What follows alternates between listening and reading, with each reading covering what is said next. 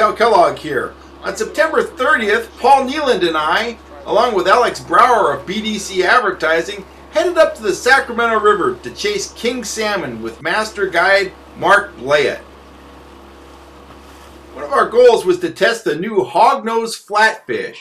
So Mark took us to one of his favorite areas on the river, and we started pulling plugs early in the morning. This place is called Iron Canyon.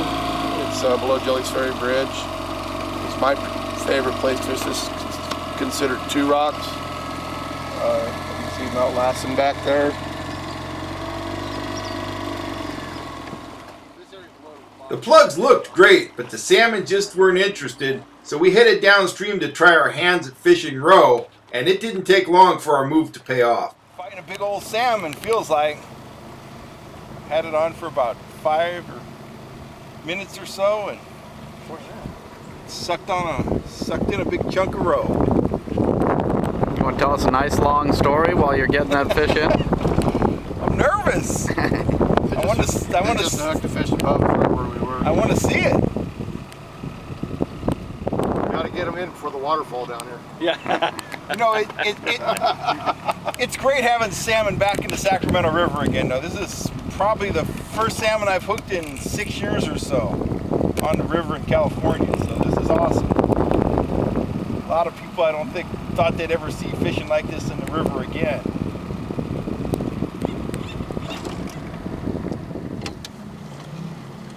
Oh, he's pretty big. Is he? Yeah. Good sized fish. Oh, what a nice fish. Okay, swing him over here. Well hooked, just take your time. Bring him over here. It's another hand. Looks like a male, but it's a girl.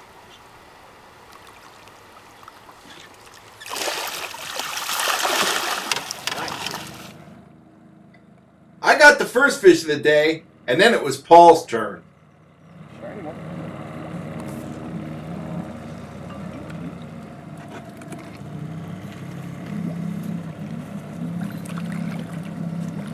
That's a Jill.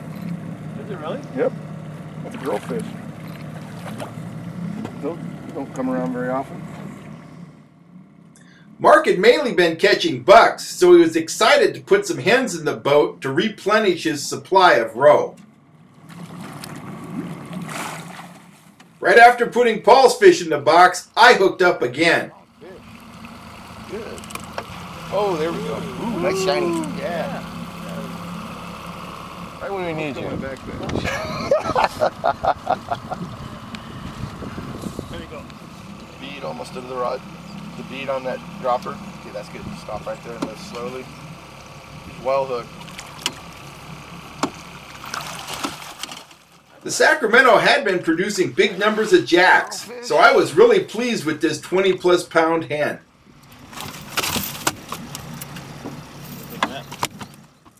Paul hooked up next. What you got there, Paul? Another Sacramento River salmon. What'd you catch that one on? This is on roe. Right. Lay hut roe. He's not quite as big as the last two, I don't think. We've heard that before. Yeah. He needs to stay down there, though, that's for sure. They do like to stay down on the bottom. These fish fight really good. Absolutely. Considering there's not a lot of river to go down in. They stay down. They're heavy. Well, the interesting thing is, I guess Mark's done this a time or two because he said we wouldn't start getting them till the sun was high, and he was right. I don't happen every day, but that's been the trend lately. So what's your average been per day, Mark?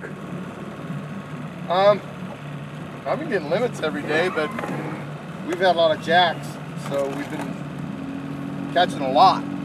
I put a couple jacks in the box to make sure fishing's good, and then I start trading up fish. So you've been fishing mostly roe these days? That's all I've been using, particularly roe. Sometimes flatfish early in the morning. Okay. And what's your big fish this season so far? Jeez, woo, look at him go. That's your little fish, Paul. I know, he woke up. He grew. 35 or so. I've only seen 2 fish that are, you know, over 35. I think Scott Kenyon got a 38 or a 40. Are you through playing around? Yeah. It's another girl. Nice fish. I'll take her.